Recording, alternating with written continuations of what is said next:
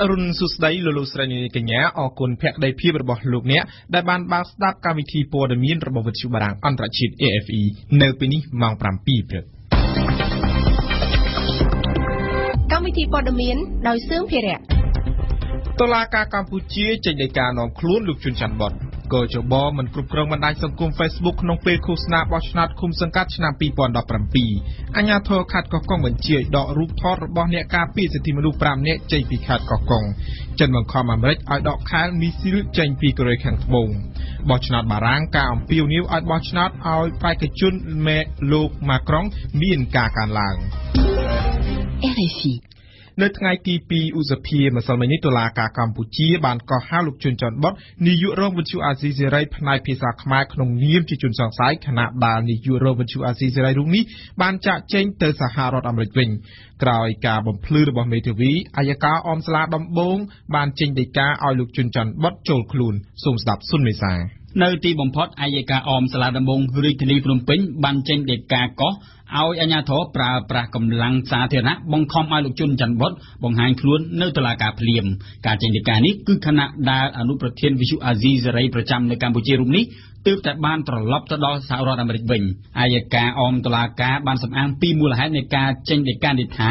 คือดาวซาแต่การเก็บแหวนระบอลูกหัวขึ้นวุฒิหาจุนจันบดจมพูสาวนาการชลายบ่มพลื้ในไงตีปีอุสเพียนีได้เจสาวนาการดับใบชลายตอบเติมนังการจับประกันท้าบานดอสิกได้ประกาศได้พูดก่อเหาะบนลำคล้วนโจลปุ่นติเนเกียการเป็นไงตีดับประมุ่นเมษาเติมตุลาการกัมพูชีเติมแต่เช่นเดียกากองนี้ดำใบชีวิเทียนกาเทียนเนียนดอประยาวจมพูกาสืบังเกตปันแต่วิชุอาซีสไรบานลึกลางท้าสกัมเพียบระบลูกจุนจันบดเหมือนแมนจิบดอุกรัดโดยการลึกลางระบตุลาการกัมพูชีนุเต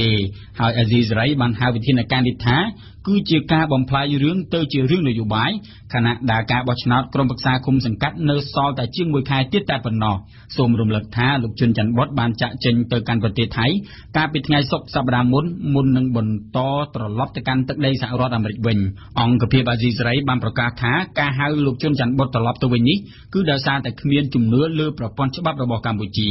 แนะนำเปียกระทรวงยุติธรรมระบบกัมพูชีลูกกำสันติเพียบได้บานผู้สันนิษฐานสาปรเมียนกล่าวการเจงเด็กการระบบตุลาการบรรหาวิชุอาซีสไรได้ตัวจำนวนปีสหรัฐอเมริกาเชียวิชุได้มินวิชิจีวะเทียบดาวซาแต่บานกาปียังกำเราตะลือในเตวิธีระบบตุลาการขมายปัญแต่ลูกกำสันติเพียบบานเป็นเจ้าท้าตุลาการกัมพูชีในรัฐอธิปไตยเพียบมวยนี้นังบรรโตจำนัดการตามฉบับดอได้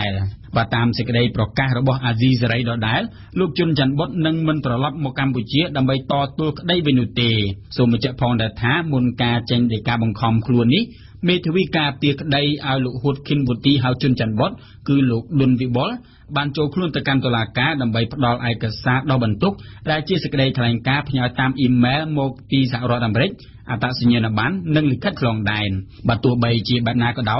วิชุอาซีสไรบันอาหารท้าวิธีนาการตะลือลูกชนจันบดนี้คือจิกาบ่มพัดบ่มเพยตะลือนายกปอร์เมียนระบบวิชุอาซีสไรต่างออกหายวิชุนี้ก่อนนึ่งเนื้อตาบนโตบ่มร้ายโปรจีจุนดอได้จุ่มวินกระดาษลูกจุนจันบดได้บานโจได้บานโจปนธนิเกียตาจีกับห้องวิจิชีวะสารปอร์เมียนหรือจีบับละเมอโปรโมตอนลูกลีสุพรรณาเนี่ยนอปีอายการอมสลาดอมโบริทีพนมเป้งเป็นเจ้าท่าตุลาการมันตอนอาสมรัฐบานลายตีสมสตาประสาระบลูกลีสุพรรณาเพียงสังเกตท่าอะไรนี้คืออายการกำปงจะคือการสืบสังเกตยันปัจจุบันเชียนจะเราการสำรัฐกำนับจีบับละเมอนามือในลายตีคือตัวท่าการแต่ปลาจำเราของปีจำนวนนี้ยึดเก็บโดยเชียการบรรจัยของปีจะได้สิ่งนี้ระบบสถาบันปีผู้ไอ้นักสองนี่เต็มที่ในการสืบสังเกตคือตัวแต่ยืนสู่การสืบสังเกตป่ามีหลักหลักและอ่อนตืบยืนเงินเชียนต่อการสำรัฐเอาจำพวกการสำรัฐอย่างนั้นนู้คือยืนจ้องหนึ่งปลาปอดนี้จะตามความเกี่ยไอ้ดอมสมมัดจงกลายเดชาตายมุนนี่ไอ้ดอมกึมสันติพิบเนี่ยน้องเปียกระทรวงยุติธรรมนั่งบานหายวัตถุอาศิสไรทาจีอังกพิบได้ดอลจีมาสุบายดอจุนสองสายนั่งดำใบกิจไว้ปีสำนันฉบับจัง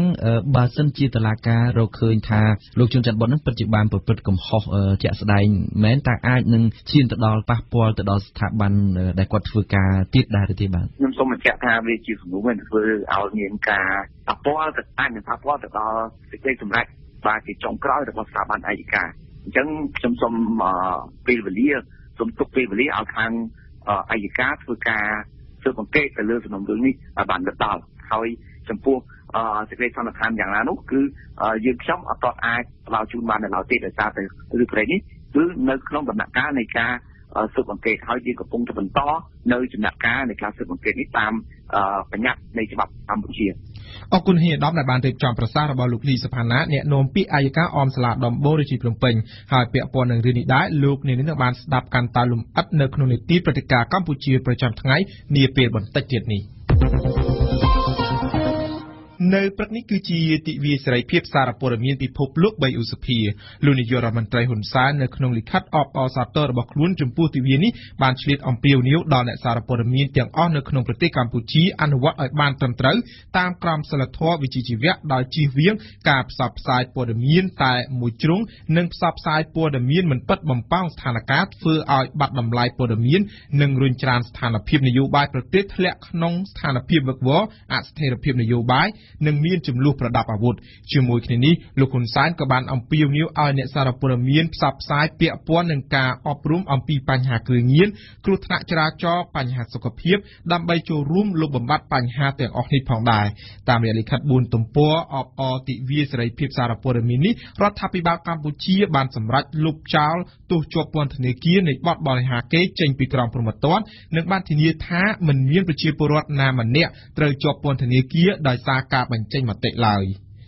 គណៈកម្មាធិការជាតិរៀបចំការបោះឆ្នោតកោជបបានប្រកាសថាកោជបនឹងមិនគ្រប់គ្រងគេហទំព័រព័ត៌មានអនឡាញនិងបណ្ដាញសង្គមដូចជា Facebook YouTube អំឡុងពេលឃោសនាបោះឆ្នោតឃុំសង្កាត់ឆ្នាំនេះទេក្នុងន័យនេះកោជបនឹងត្រួតពិនិត្យមើលរាល់ការផ្សាយទាំងសម្ភារៈនិងខ្លឹមសារនយោបាយរបស់កាសែតបោះពុម្ពវិទ្យុទូរទស្សន៍ទាំងរដ្ឋនិងឯកជនដែលបានផ្សព្វផ្សាយទាក់ទងនឹងគណៈបកនយោបាយប៉ុណ្ណោះស្រីសុភ័ក្ររីកាអ្នកនាំពាក្យគណៈកម្មាធិការជាតិរៀបចំការបោះឆ្នោតកោជបលោកហងពុធាបានបញ្ជាក់ប្រាប់វិទ្យុបារាំងនៅថ្ងៃអង្គារនេះថាអំឡុងពេលឃោសនាបោះឆ្នោតឃុំសង្កាត់ខាងមុខនេះកោជបនឹងមិនគ្រប់គ្រងការផ្សព្វផ្សាយពីគោលនយោបាយគណៈបកតាមបណ្ដាញសង្គមដូចជា Facebook YouTube និងគេហទំព័រព័ត៌មានអនឡាញនោះទេមិនគ្រប់គ្រងដោយសារតាមច្បាប់កោជបមានយុត្តាធិការត្រឹមដែនដីកម្ពុជាខណៈបណ្ដាញសង្គម Facebook មានម្ចាស់គណនីជាច្រើននៅក្រៅប្រទេសគួបផ្សំនឹងលទ្ធភាពទាំងផ្នែកថវិកានិងធនធានមនុស្សរបស់កោជប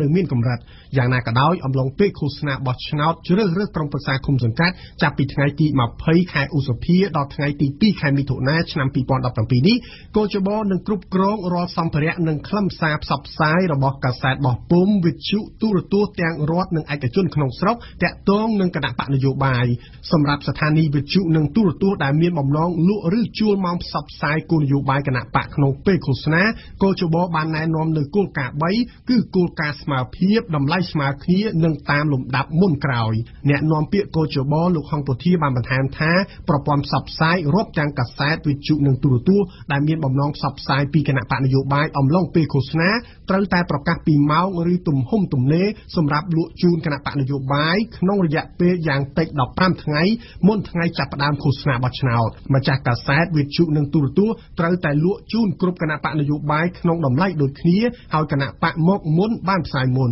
ប៉ុន្តែអាចលក់ជូនគណៈបកមួយត្រឹមតែ2ដងនៃម៉ោងឬទំហំទំនេរសម្រាប់ផ្សព្វផ្សាយតែប៉ុណ្ណោះហើយរាល់សកម្មភាពឃោសនាត្រូវតែបញ្ឈប់24ម៉ោងមុនថ្ងៃបោះឆ្នោតគូជំរាបថាការបោះឆ្នោតជ្រើសរើសក្រុមប្រឹក្សាឃុំសង្កាត់អាណត្តិទី4នឹងប្រព្រឹត្តទៅនៅថ្ងៃអាទិត្យទី4ខែមិថុនាឆ្នាំ2017ដោយមានអ្នកបោះឆ្នោតសរុបជាង7លាន8សែននាក់មាន12គណៈបកនយោបាយចូលរួមនិងមានបេក្ខភាពឈរឈ្មោះបោះឆ្នោតសរុបជាង 94,000 នាក់នៅក្នុងនោះស្ត្រីមានសរុបជាង 25,000 នាក់បេក្ខជនទាំងនោះនឹងត្រូវចូលរួមបោះឆ្នោតប្រជែងយកតំណែងប្រធានអនុប្រធាននិងសមាជិកក្រុមប្រឹក្សាឃុំសង្កាត់សរុប 11,572 អាសនៈដែលមាននៅក្នុងចំណោមឃុំសង្កាត់សរុប 1,946 ទូទាំងប្រទេស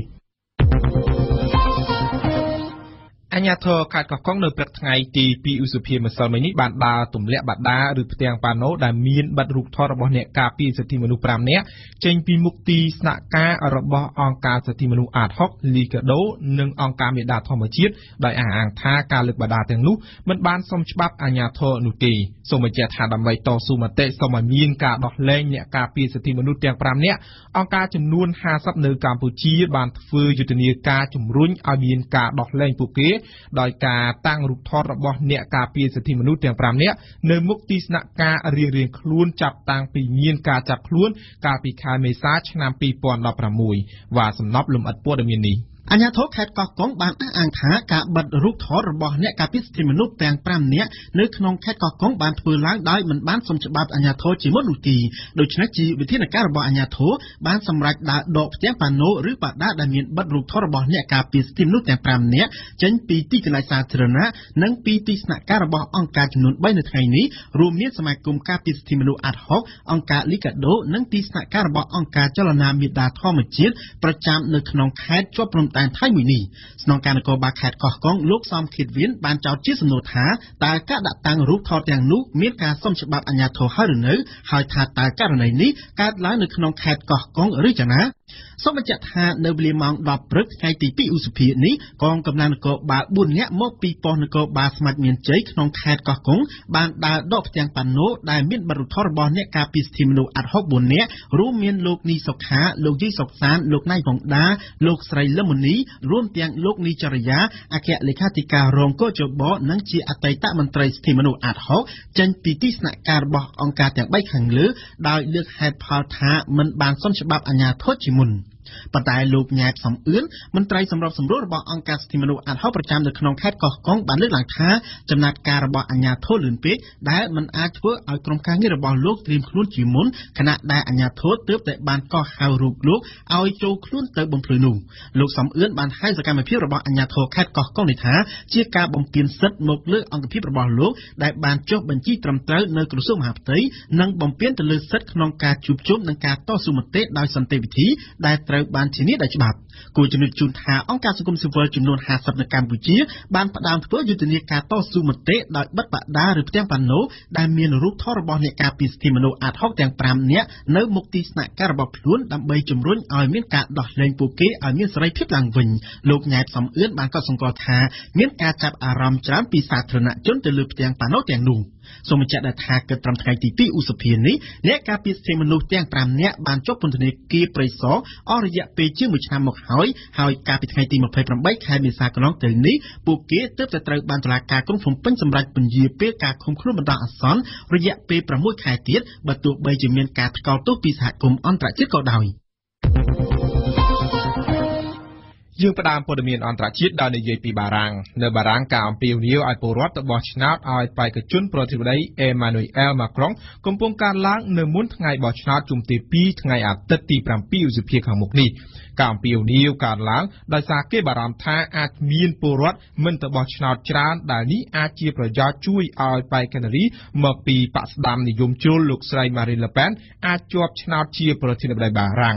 យើងស្ដាប់ព្រំសឿនសូលីណានៅបារាំងប្រធានសហគ្រាសធំៗតារាសិល្បៈសារព័ត៌មានមួយចំនួនផលិតករភាពយន្តឬក៏ក្រុមអ្នកស្រាវជ្រាវបានអំពាវនាវឲ្យពលរដ្ឋបោះឆ្នោតឲ្យបេក្ខជននានាការកណ្ដាលនិយមមកពីបកអង់ម៉ាក់គឺលោកអេម៉ានូអែលម៉ាក្រុងដើម្បីឲ្យលោកបានជាប់ជាប្រធានាធិបតីថ្មីនៅថ្ងៃអាទិត្យ 7 ឧសភាខាងមុខនេះតារាបាល់ទាត់ Zidane ក៏អំពាវនាវឲ្យបោះឆ្នោតឲ្យលោកម៉ាក្រុងដែរកន្លងមកលោក Fillon មកពីបកស្ដាំនិយមដែលទទួលបានសម្លេងជាង 20% ក្នុងការបោះឆ្នោតជុំទី 1ក៏អំពាវនាវឲ្យបោះឆ្នោតឲ្យលោកម៉ាក្រុងដែរការស្ទាបសុំមតិបង្ហាញថាក្នុងការបោះឆ្នោតជុំទី 2 អ្នកមិនទៅបោះឆ្នោតអាចកើនដល់ជិត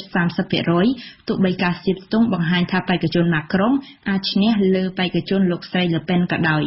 ពលរដ្ឋអាចមានដល់ជិត 30% មិនទៅបោះឆ្នោតក្នុងជុំទី 2 ជាតួលេខខ្ពស់ប្រៀបនឹងការបោះឆ្នោតលើកមុនលើកលែងតែការបោះឆ្នោតឆ្នាំ 1969 ដែលកាលនោះពលរដ្ឋដែលមិនទៅបោះឆ្នោតមានជាង 30%គេបារម្ភថាពលរដ្ឋដែលមិនទៅបោះឆ្នោតអាចកើនដល់ជិត 30% ក្នុងតួលេខខ្ពស់បែបនេះអាចជាប្រយោជន៍ឲ្យលោកស្រី Le Pen ជាប់ឆ្នោតជាប្រធានាធិបតីបានប៉ុន្មានថ្ងៃចុងក្រោយនេះបេក្ខជនស្ដាំនិយមសំខាន់មួយរូបគឺលោក Nicolas Dupont-Aignan បានទទួលសម្លេងឆ្នោត 4.7% លោកបានសម្រេចចិត្តចូលរួមនយោបាយជាមួយបកស្ដាំជ្រុលរបស់លោកស្រី Le Pen បើលោកស្រី Le Pen ជាប់ឆ្នោតលោក Dupont-Aignan នឹងឡើងធ្វើជានាយករដ្ឋមន្ត្រីកន្លងមកដោយសារលោក Donald Trump ជាប់ឆ្នោតនៅអាមេរិកផ្ទុយពីការរំពឹងទុកដោយសារពលរដ្ឋអង់គ្លេសបោះឆ្នោតឲ្យអង់គ្លេសដើរចេញពីអឺរ៉ុបខុសពីការរំពឹងទុកគេខ្លាចថាលោកស្រី Le Pen អាចជាប់ឆ្នោតខុសពីការរំពឹងទុកដូចគ្នាដែរ សហគមន៍អន្តរជាតិកំពុងបន្តព្រួយបារម្ភចំពោះការគំរាមកំហែងនុយក្លេអ៊ែរកូរ៉េខាងជើងបន្តដំឡើងឥតឈប់មកទល់ថ្ងៃអង្គារថាឧបទ្វីបមកដល់មាត់ជួរនៃសង្គ្រាមនុយក្លេអ៊ែរលោក Donald Trump ដែលធ្លាប់ស្រែកគំរាមប្រើកម្លាំងយោធានិងទន្ទិញពាក្យដដែលៗថាអាចប្រើគ្រប់វិធីប្រឆាំងនឹងរបបព្យុងយ៉ាងបើហ៊ានសាកល្បងនុយក្លេអ៊ែរជាលើកទី6ប៉ុន្តែនៅថ្ងៃទី1ខែឧសភាលោកប្រធានាធិបតីអាមេរិកបែរជាអះអាងថាត្រៀមខ្លួនជាស្រេចនឹងជួបជាមួយប្រមុខដឹកនាំកូរ៉េខាងជើងគីមចុងអ៊ុនប្រសិនបើមានលក្ខខណ្ឌគ្រប់គ្រាន់ជាមួយនឹងការអបអរនៅពេលបានឮលោក Donald Trump ចង់ជួបប្រមុខកូរ៉េខាងជើងចិនបានរំអុកឲ្យសហរដ្ឋអាមេរិកបញ្ឈប់ការបំពាក់ប្រព័ន្ធខាលមីស៊ីលប្រឆាំងមីស៊ីលនៅកូរ៉េខាងត្បូងប្រព័ន្ធខាលមីស៊ីលដែលដំឡើងរួចសពគ្រប់នឹងអាចចាប់ធ្វើប្រតិបត្តិការកម្ចាត់មីស៊ីលបានចាប់ពីព្រឹកថ្ងៃអង្គារម្សិលមិញមកយើងស្ដាប់អៀងសុកមិញតាំងពីបានលើអាមេរិកប្រកាសភ្លាមចិនបានបរិហារការបំពាក់ប្រព័ន្ធខាមីស៊ីលនៅកូរ៉េខាងត្បូងទប់ទល់នឹងកម្មវិធីនុយក្លេអ៊ែរនិងមីស៊ីលរបស់កូរ៉េខាងជើង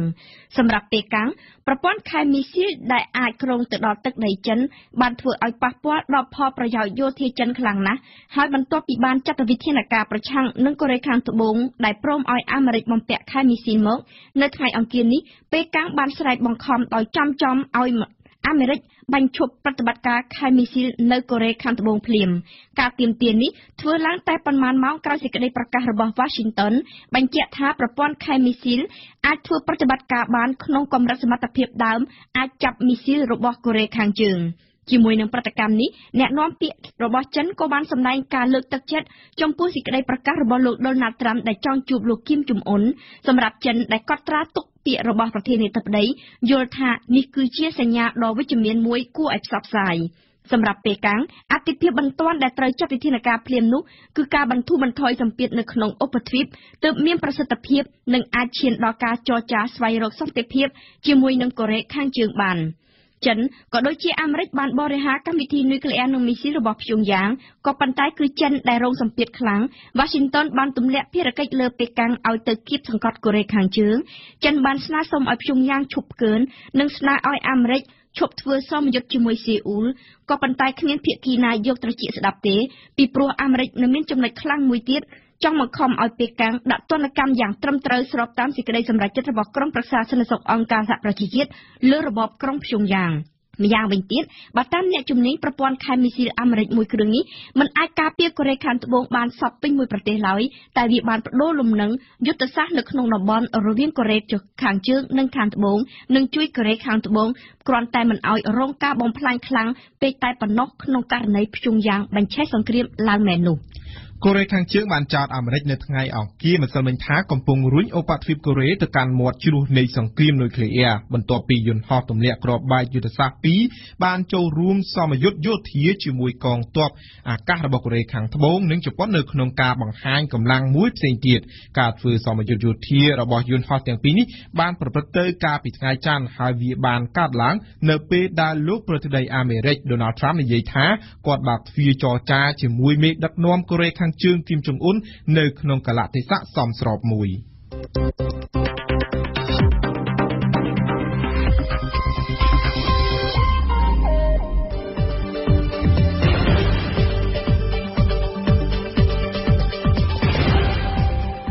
វិទ្យុបារាំង RFI ភ្នំពេញ 92 MHz សៀមរាប 92 MHz បាត់ដំបងក្រុងព្រះសីហនុនិងកំពង់ចាម 94.5 MHz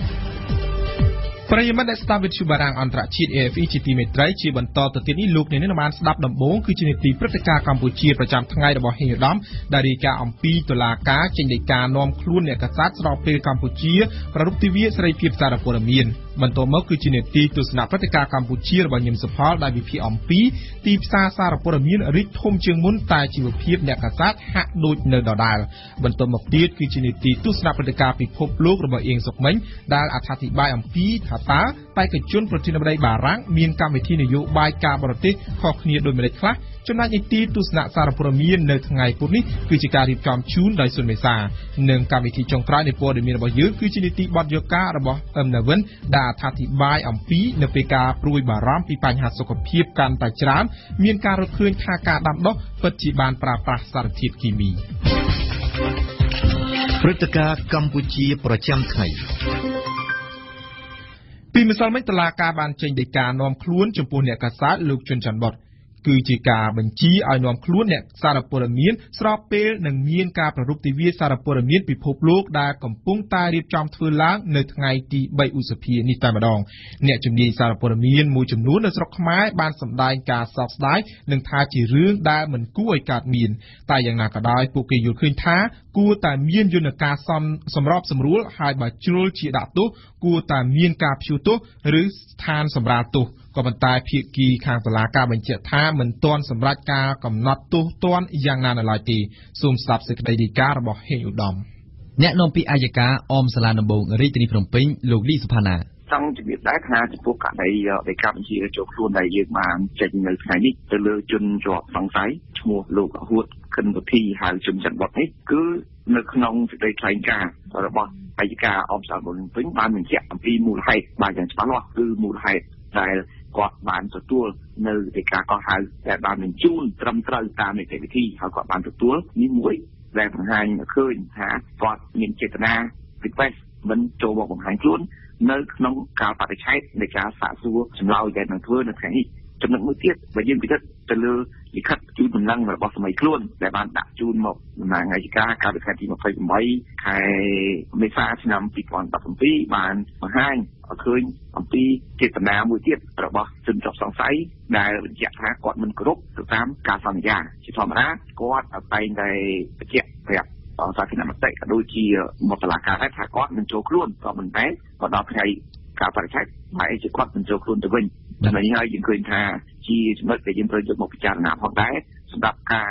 ចេញឯកការបញ្ជាចូលខ្លួននេះឯកឧត្តមករណីទី2ហ្នឹងដែលគាត់បំពេញការសន្យាខ្លួនឯងហ្នឹងតើអាចជាទោសអ្វីមួយផ្សេងទៀតដែរទេបាទការជូនដំណឹងមកអัยការពីសំណាក់សម័យខ្លួននេះគឺ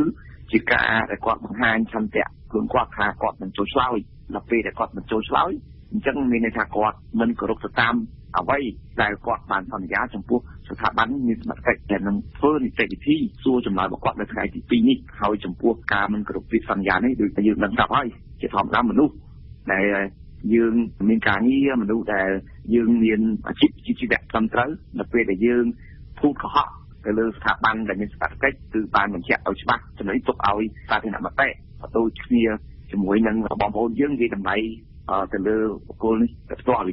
ចំណែកអ្នកកាសែតជើងចាស់និងជាគ្រូបង្រៀនអ្នកកាសែតលោកមឿនជាណារិទ្ធប្រធានវិទ្យាស្ថានសម្រាប់ការសិក្សាផ្នែកសារព័ត៌មានកម្ពុជា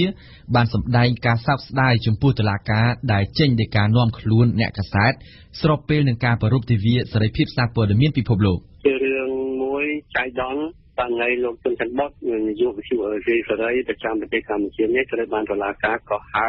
ចំនៅថ្ងៃជាទិវាសេរីភាពសារព័ត៌មានពិភពលោកគឺរឿងចៃដន្យព្រោះអីទិវាសេរីភាពសារព័ត៌មានពិភពលោកគឺជាទិវាមួយដែលយើងលើកតម្កើងនៅសេរីភាពសារព័ត៌មានយើងជំរុញឲ្យអ្នកសារព័ត៌មានធ្វើការងាររបស់ខ្លួនប្រកបដោយវិជ្ជាជីវៈយើងជំរុញឲ្យអ្នកសារព័ត៌មានជួយបំពេញការងារដើម្បីលើកតម្កើងនៅលទ្ធិប្រជាធិបតេយ្យនៅប្រទេសនីមួយៗអញ្ចឹងជារឿងចៃដន្យហើយជារឿងមួយដែលយើងចូលរួមចំណាយសោកស្ដាយហើយនឹង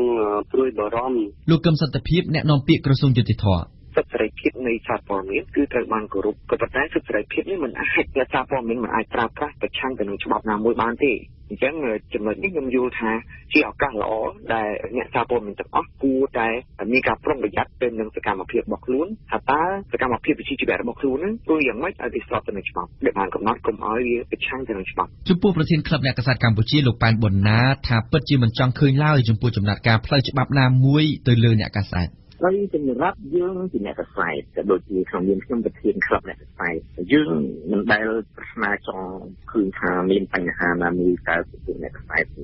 ទោះក្នុងកលៈវិស័យធម្មតាឬក៏ក្នុងជាសេរីភាពសារព័ត៌មានអីក៏ដោយប៉ុន្តែយើងអាចជិះរួចដោយសារតែបញ្ហានេះបញ្ហានោះកើតមានឡើងពីតារាកន្លងមកហើយណាដូច្នេះសម្រាប់ខ្ញុំបើយើងបែងចែកទឹកចិត្តឲ្យច្បាស់លាស់កុំឲ្យវាលើកឡើងគ្នាទីមួយគឺរឿងដែលកើតឡើងដោយចៃដន្យមិនមែន ផ្សារភ្ជាប់ទៅនឹងសេរីភាពសារព័ត៌មាននេះហើយរឿងនេះតុលាការក៏កំពុងតែដំណើរការចាត់វិធានហើយគូក្តីហ្នឹងក៏កំពុងតែតតាំងគ្នាណាអញ្ចឹងទេយើងគួរតែទុកឲ្យតុលាការគាត់ដំណើរការនីតិវិធីបន្តិចទៀតយើងចាំមើលថាតើវានឹងទៅជាយ៉ាងណារីឯលោកហ៊ុយវណ្ណៈប្រធានសហភាពសហព័ន្ធអ្នកសារព័ត៌មានកម្ពុជាដែលស្និទ្ធនឹងរដ្ឋាភិបាលគិតថាករណីលោកជុនច័ន្ទបុតគ្មានអ្វីធំដុំនោះទេទីមួយដោយសារបញ្ហាករណីលោកជុនច័ន្ទបុតវាបានពាក់ព័ន្ធទៅតុលាការហើយដូច្នេះខ្ញុំថានៅពេលដែលយើងឈឺយើងទៅរកដុកទ័ររកពេទ្យពេលដែលទៅដល់តុលាការយើងត្រូវខិតខំរកមេធាវីអានឹងជាការពិតទីពីរខ្ញុំចង់និយាយថានៅក្នុងបទល្មើសទោះបីថាវាកើតក្នុងពេលណាក៏ដោយតែកាលណាជាបទល្មើសអានឹងវាត្រូវតែដោះស្រាយតាមពេលវេលានោះហើយមិនមែនមានន័យថាបទល្មើសមួយកើតនៅក្នុងពេលនោះបានអូសមកដល់ចំពេលនេះទេអានឹងវាមិនមានន័យចឹងទេប៉ុន្តែខ្ញុំសូមសំណូមពរក្នុងនាមអ្នកសារព័ត៌មានដែលធ្វើកិច្ចការក្នុងសារព័ត៌មាននេះខ្ញុំសូមឲ្យការធ្វើនីតិវិធីនេះដោយត្រឹមត្រូវនិងយុត្តិធម៌តាមផ្លូវច្បាប់ពីព្រោះយើងទទួលស្គាល់ថានៅក្នុងសង្គមវាអត់មានអីឥតខ្ចោះទេហើយឥឡូវនេះវាជាសង្គមមួយដែលមានសន្តិភាពមិនមែនជាសង្គមដែលមានសង្គ្រាមដែលគំរាមកំហែងទេដូច្នេះកាលណាទីនិយាយអំពីសង្គមសន្តិភាពការដោះស្រាយបញ្ហារបស់សង្គមគឺត្រូវតែអនុលោមតាមនីតិវិធីច្បាប់ត្រឹមត្រូវនឹងយុត្តិធម៌កន្លែងណាក៏មានបញ្ហាដែរប៉ុន្តែខ្ញុំមិនឃើញថាបញ្ហាករណីលោកជិនច័ន្ទបុតជារឿងធំដុំទេជាការពិតការចេញដីកានាំខ្លួនអ្នកកាសែតនេះគឺស្របពេលនឹងការប្រារព្ធទិវាសេរីភាពសារព័ត៌មានពិភពលោកហើយកម្ពុជាក៏កំពុងតែរៀបចំតែម្ដងនៅភ្នំពេញដូច្នេះហើយទើបអ្នកកាសែតជើងចាស់សមាគមអ្នកកាសែតនិងអ្នកពាក់ព័ន្ធបានចាប់អារម្មណ៍និយាយឡើងវិញពីករណីចូលពន្ធនាគាររបស់លោកជុនច័ន្ទបុតដោយពិចារណាថាជាកំហុសវិជ្ជាជីវៈរបស់អ្នកសារព័ត៌មានឬក៏ជាកំហុសឈានទៅចូលបទល្មើសព្រហ្មទណ្ឌលោកមឿនឈិនរិទ្ធចេញយោបល់ទោះបីជាលោកជុនច័ន្ទបុតគាត់ប្រើមធ្យោបាយណាក៏ដោយដើម្បីប្រមូលព័ត៌មានពេលហ្នឹងគាត់បំពេញសិទ្ធិនេះមិនមែនដើម្បីបុគ្គលខ្លួនគាត់ទេគឺដើម្បីសាធារណជនទូទៅដើម្បីបំពេញនៅសិទ្ធិដឹងឮសិទ្ធិដឹងព័ត៌មានរបស់សាធារណជនទូទៅហើយយើងដឹងហើយទង្វើរបស់លោកជុនច័ន្ទបុតដែលគាត់ចូលពន្ធនាគារដោយគេចោទប្រកាន់ថាដោយបន្លំខ្លួននេះជាទង្វើមួយខុសនឹងក្រមសីលធម៌វិជ្ជាជីវៈសារព័ត៌មានពីព្រោះនយោបាយយុត្តិធម៌និងនយោបាយស្មោះត្រង់នេះគឺមានន័យថាពេលដែលយកព័ត៌មានយើងត្រូវតែប្រាប់អត្តសញ្ញាណរបស់យើងតាក់ពីគោលបំណងនៃការទៅយកព័ត៌មានទោះបីជាយ៉ាងណាក៏ដោយគឺថាក្នុងករណីខ្លះនៅពេលដែលអ្នកសារព័ត៌មានយើងมันអាចតាមនយោបាយស្មោះត្រង់នយោបាយព័ត៌មានបាននោះពេលនោះក្រមសីលធម៌វិជ្ជាជីវៈសារព័ត៌មានអាចយកយល់ដែរអាចយកយល់ក្នុងករណីដែលព័ត៌មានដែលគាត់ប្រមូលបាននោះវាមានតម្លៃធំជាងកំហុសក្រមសីលធម៌វិជ្ជាជីវៈចឹងបានន័យថាការចូលទៅយកព័ត៌មាននៅពន្ធនាគាររបស់លោកជុនច័ន្ទបុតនេះបានជាពីក្រមសីលធម៌វិជ្ជាជីវៈបើសិនក៏មានគុំដើម្បីបម្រើសាធារណជនមែនคนขอความสนใจที่สุดแต่ว่าเรื่องราวนี้คือทางเยอะมันก็ติดตัวพร้อมมันต้องปรับสมรบทั้งประเทศต่างๆอย่างเช่นปรับเองความสนใจวิชาชีวะเองลูกปานบุญนาประเทศคลับអ្នកកษัตริย์កម្ពុជាเรื่องនេះយើងត្រូវមើលថាក្នុងក្របខ័ណ្ឌវិជ្ជាជីវៈដែលយើងទាំងអស់គ្នាបានដឹងក្នុងនាមអ្នកសារព័ត៌មានណាយើងតែងតែដឹងថាតើការយកព័ត៌មានរបស់យើងធម្មតាវាតែងតែជួបបញ្ហានេះបញ្ហានោះហើយយើងចឹងហើយបានជាគេចែងជាកំណត់ក្រមសីលធម៌មួយឲ្យយើងគោរពណា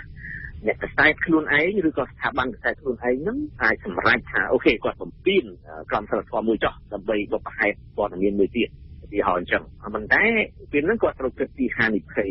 ដែលកើតឡើងតែថាតើការទៅយកព័ត៌មានរបៀបហ្នឹងវាអាចមានហានិភ័យអីកើតឡើងគេគិតទៅជាមុនដូច្នេះករណីលោកជុនច័ន្ទបុតយើងឃើញថាមកដល់ដំណាក់កាលនេះយើងកាត់ទៅថាកុំនិយាយពីក្រមសីលធម៌អីបកក្រោយយើងនិយាយថាពីនេះវាដល់ដំណាក់កាលមួយគឺហានិភ័យយើងដែលគាត់ដែលកាត់ឡើងណាចំពោះបញ្ហាហ្នឹងអញ្ចឹងពីនេះគាត់កំពុងតតាំងក្តីឥឡូវយើងមិនដឹងថាវាទៅជាយ៉ាងណាឡើយយើងមានតែចាំតាមដានមើលរបស់គ្នាតិចទៀតបាទលោកហ៊ុយវណ្ណៈប្រធានសហភាពសហព័ន្ធអ្នកសារព័ត៌មានកម្ពុជាតែយើងខ្ញុំឲ្យស្មោះត្រង់មិនអ្នកច្បាប់ទេប៉ុន្តែរឿងនេះវាបានចូលពាក់ព័ន្ធនៅក្នុងក្រមព្រហ្មទណ្ឌហើយតែតុលាការចាត់ការតាមនីតិវិធីព្រហ្មទណ្ឌ ប៉ុន្តែយើងសូមឲ្យមេធាវីហើយនឹងតុលាការពិចារណាជាច្បាប់សេរីភាពសារព័ត៌មានមកប្រើជាមួយគ្នាការសម្រេចយ៉ាងណាក៏ដោយរឿងនេះមិនទាន់មានការចោទប្រកាន់ទេហើយចំពោះខ្ញុំបើសិនជាមេធាវីមានការប្រឹងប្រែងជំរឿនមានទី1សូមឲ្យតម្លាក់ការចោទប្រកាន់នេះជាជំរឿននៅក្នុងផ្លូវច្បាប់ទី2តទៅមុខបើសិនបើសម្រាប់សេចក្តីយ៉ាងណាយើងសូមឲ្យមានស្ថានសម្រាប់នៅក្នុងករណីនេះឲ្យមានស្ថានសម្រាប់ក្នុងករណីប៉ុន្តែដូចខ្ញុំថារឿងខុសនឹងត្រូវវាអត់អាស្រ័យទៅលើអាយុឬក៏ពេលវេលានៃការធ្វើការឬចាស់ក្មេងតែខុសហើយបើ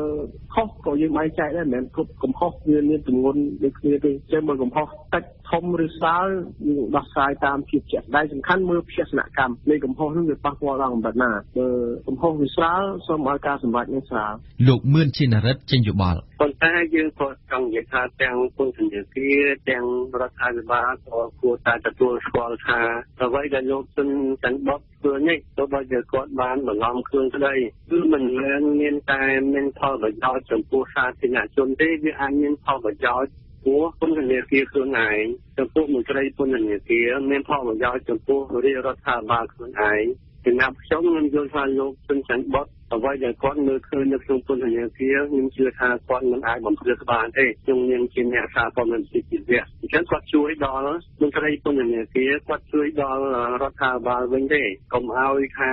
ទាំងអ្នកជនសង្ស័យជនល្មើសនៅក្នុងពន្ធនាគារទាំងអ្នកនយោបាយប្រឆាំងនៅចូលពន្ធនាគារកុំឲ្យគាត់និយាយបំភ្លឺអញ្ចឹងឥឡូវអ្នកសារព័ត៌មានក៏ចូលទៅឃើញការពិតដែរអញ្ចឹងគួរតែលើកទឹកចិត្តវិញទេលើកទឹកចិត្តថាឥឡូវអរគុណគាត់ទៅគាត់បានរាយការណ៍ការពិតថាឥឡូវអ្វីដែលអ្នកនយោបាយមើលឃើញថាមានការធ្វើទុកបុកម្នេញចំពោះសកម្មជនសិទ្ធិមនុស្សចំពោះអ្នកទោសដទៃទៀតនោះមិនមែនជាការពិតទេព្រោះអីអ្នកសារព័ត៌មានគាត់ជាសាក្សីក៏បានចូលទៅឃើញពិតប្រាកដហើយអញ្ចឹងចង់និយាយថានៅក្នុងសង្គមប្រជាធិបតេយ្យទាំងអស់គឺថាគោលបំណងរបស់អ្នកសារព័ត៌មានដែលគាត់ទៅរៀនព័ត៌មាននៅគ្រប់ទីកន្លែងទាំងអស់ដែលគ្រប់គ្រងដោយរដ្ឋដែលបានសញ្ញាដោយច្បាប់ស្តីពីរបបសារព័ត៌មានឆ្នាំ1995និងច្បាប់រដ្ឋធម្មនុញ្ញនោះគឺជួយមិនគ្រាន់តែជួយដល់សាធារណជនទេគឺជួយដល់រដ្ឋាភិបាលទៀតផងហើយគួរតែលើកទឹកចិត្តឲ្យអ្នកសារព័ត៌មានធ្វើបែបនេះចំណែកអ្នកនាំពាក្យអัยការអមសាលាដំបងរាជធានីភ្នំពេញលោកលីសុផាណាបញ្យល់ពីទស្សនវិជ្ជាច្បាប់ខ្ញុំចង់បញ្ជាក់ថាឥឡូវនេះគឺអัยការកំពុងតែធ្វើការស៊ើបអង្កេតអញ្ចឹងអត់ទាន់ឈានទៅដល់ការសម្រេចកំណត់ជាបទល្មើសណាមួយនៅឡើយទេពីព្រោះថាការដែលផ្ដល់ចម្លើយអំពីចំនួននេះវាប្រៀបដូចជាការបញ្ជាក់អំពីសេចក្តីសម្រេចរបស់ស្ថាប័នពីព្រោះអីនៅក្នុងនីតិវិធីនៃការស៊ើបអង្កេតគឺតើតែយើងធ្វើការស៊ើបអង្កេតបាទមានលក្ខណៈល្អិតល្អន់ទើបយើងនឹងឈានទៅដល់ការសម្រេចហើយចំពោះការសម្រេចយ៉ាងណានោះគឺយើងខ្ញុំនឹងផ្ដល់ព័ត៌មានទៅតាមក្រោយទៀតស្ដាប់កម្មវិធីព័ត៌មានរបស់វិទ្យុបារាំង RFI ពេលព្រឹកពីម៉ោង 7 ដល់ម៉ោង 8 ពីម៉ោង 10 កន្លះដល់ម៉ោង 11 ថ្ងៃរសៀលពីម៉ោង 1 ដល់ម៉ោង 2 រសៀលនិងពីម៉ោង 4 កន្លះដល់ម៉ោង 5 និងពេលយប់ពីម៉ោង 7 ដល់ម៉ោង 8 កម្មវិធីនេះសហការឧបត្ថម្ភដោយ Cambodia Probiotic ជាផលិតផលធម្មជាតិ 100% មានប្រសិទ្ធភាពខ្ពស់ដល់សុខភាពដូចជាសម្រួលដល់ការរំលាយអាហារបំបាត់ stress ធ្វើឲ្យពិសាបាយបានសម្រានលក់ស្រួលនិងបំបាត់ការឈឺសន្លាក់ឆ្អឹង Cambodia Probiotic ជាផលិតផល PPM និង Conferel ហើយចែកចាយដោយក្រុមហ៊ុន DKSHសាកលវិទ្យាល័យឯកទេសនៅកម្ពុជា CUS សិក្សាដើម្បីគុណភាពសិក្សាដើម្បីសមត្ថភាពវិជ្ជាជីវៈសិក្សានៅ CUS Sinvenju ជាក្រុមហ៊ុនតែមួយគត់ដែលនាំផ្ដាច់មុខកាហ្វេពីប៉ៃលិននិងមដូគិរីគ្រឹះស្ថានមីក្រូហិរញ្ញវត្ថុ LOLC ដើម្បីគំនិតរីកចម្រើនសាលារៀនអន្តរជាតិអាមេរិក AIS ជាសាលាចំណេះទូទៅខ្មែរដែលផ្ដោតទៅលើគុណភាពវិន័យនិងសេវាកម្ម AIS សូមលើកទឹកចិត្តរាល់ការយោគយល់អធ្យាស្រ័យគ្នាទាំងឡាយនៅក្នុងសង្គមទេសនាព្រឹត្តិការណ៍កម្ពុជាខណៈដែលវិស័យសារព័ត៌មាននៅក្នុងប្រទេសកម្ពុជានៅមានលក្ខណៈប្រសើរឡើងបើទោះណាឆ្នាំនេះធ្លាក់ចុះ4លេខក៏ប៉ុន្តែមិនធ្លាក់ដល់ចំណុចខ្មៅក៏ដោយអ្នកបម្រើការងារលើវិស័យសារព័ត៌មានត្រូវបានលើកឡើងជាចំណោទនៅឡើយពីស្ថានភាពជីវភាពរបស់ពួកគេតើវាអាចនឹងមានការប្រែប្រួលគួរឲ្យកត់សម្គាល់ទេលើវិស័យសារព័ត៌មានខ្មែរនៅពេលដែលអ្នកកាសែតខ្មែរមិនទាន់មានជំរកសមរម្យមានការខ្វះខាតនៅពេលប្រឈមនឹងជំងឺឬអសមត្ថភាពក្នុង ក្នុងការងារដោយប្រការណាមួយយាងស្ដាប់សេចក្តីរាយការណ៍របស់ញឹមសុផលវិស័យសារព័ត៌មានរយៈពេលមួយទសវត្សរ៍ចុងក្រោយនេះមានការរីកចម្រើនយ៉ាងខ្លាំងដែលការរីកចម្រើននេះ